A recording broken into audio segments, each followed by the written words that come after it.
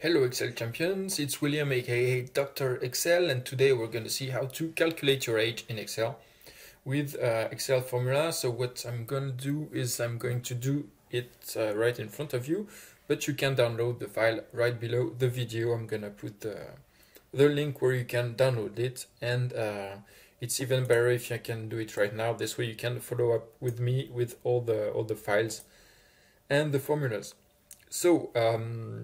So first of all, to calculate your age, you're gonna need your date of birth, or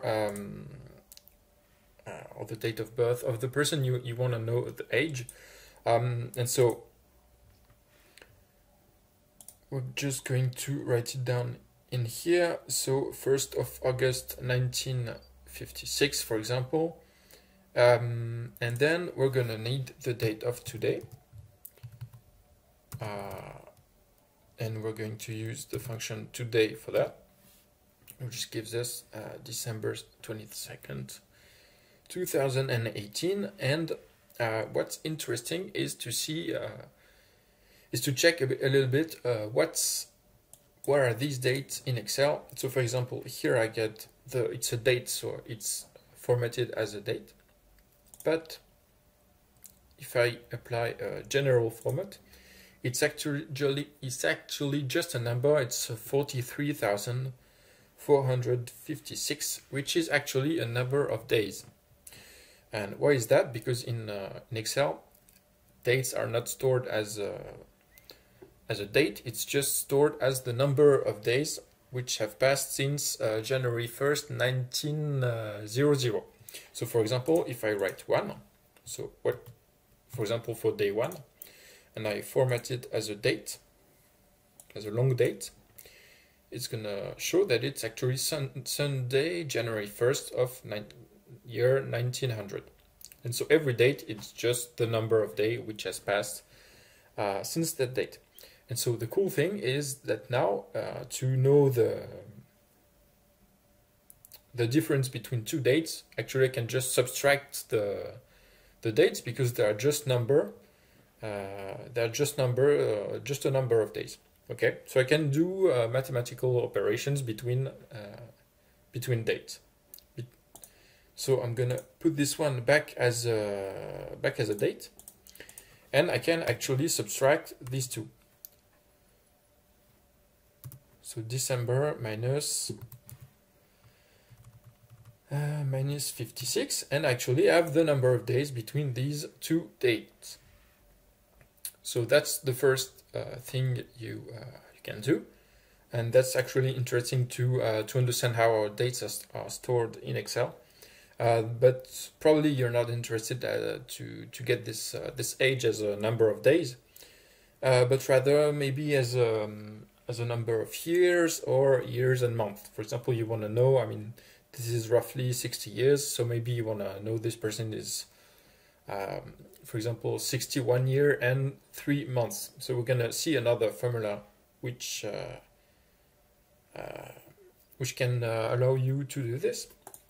And this is the function date diff, which is actually not it's kind of hidden in Excel.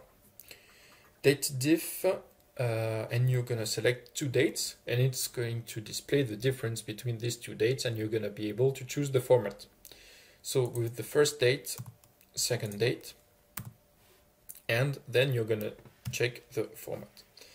So if you want the difference in years, you're gonna use the format string Y for years. Okay, and here it's gonna be 62 years. So we can do 62 years. If you want to know the difference in months, we can compute the same thing with months.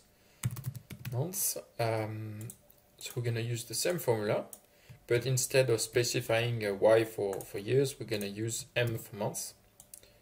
So if I write the same formula with months, it's going to be 700 months. And one cool thing is there's another parameters we can use to know the remainder of months after all the years that have passed. So for example, here we can say it's a little bit more than 62 years. It's going to be 62 years and a few months. We're August, September, October, November, December. So it should be about 4 months. So to know about these 4 remaining months, we can use the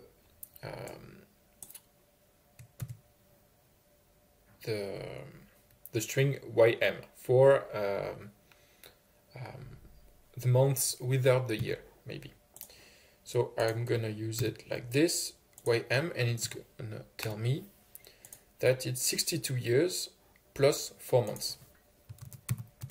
So now I have a more accurate way to know the age of that person, or to know the duration that has passed between those 2 dates.